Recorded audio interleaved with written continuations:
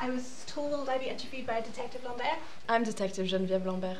I'm an officer with the Gendarmerie Nationale, but I'm here as a representative of ICPO. Interpol? Yes.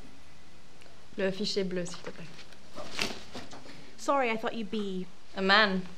Older. I get that a lot. I presume this is about the Pinot family? It is. Va voir si je peux me chercher un café, s'il te plaît. Merci. I spoke to detectives around the time of the abduction and afterwards. I was led to believe the case had been closed. A number of cases were handed to the cybercrime division of the Gendarmerie by some local branches of police. I've just been tasked to identify which need further investigation, that's all. I see. You've travelled all across Europe. I was with Northern College. It's an elite nanny agency based in Bath. They place us with high-earning families that travel a lot, so obviously where the kids go, we go. It's a nice way to see the world. It's hard work, but yeah, we get a bit of time to ourselves. Is this part of the interview? No, this is just small talk. C'est quoi ça? Du café apparemment.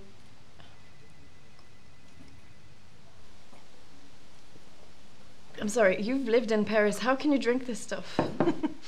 It's a bit of an adjustment, all right. What do you know about Bitcoin?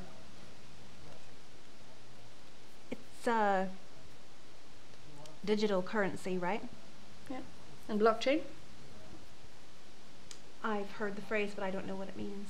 It's a decentralized list of transactions across a peer-to-peer network designed to secure the authenticity of cryptocurrency exchange. It's basically a digital trail of breadcrumbs. This is part of the interview, by the way. Okay. Investigatively speaking, it's a goldmine of information. You see, all you need are the details of one singular exchange, and all subsequent entries are just easy to follow. One breadcrumb leads to the next, etc., etc. Here, a lawyer in Nice was involved with the kidnapping of a 5-year-old boy. His mistress turned him in, and he gave us the details of how he was paid off. In Bitcoin. Now imagine our surprise when we found the name of a Norland College nanny a few entries later. Should I be speaking to a lawyer? That's up to you. But I will tell you this. You see, my bosses are not interested in prosecuting the hired help. They want to cut the head off the beast.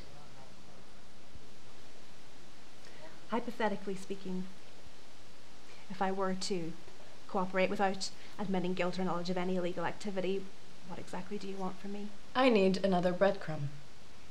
Your transaction details. That's all. When the money will be forfeit, obviously.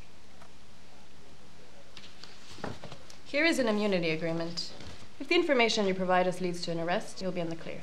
Oh, you'll definitely need a lawyer to decipher that. I've had a look at it. It's like trying to understand ancient Egyptian hieroglyphs. How long do I have? We're going to venture out into this charming little city and try and find real coffee. When we get back, I'll expect an answer.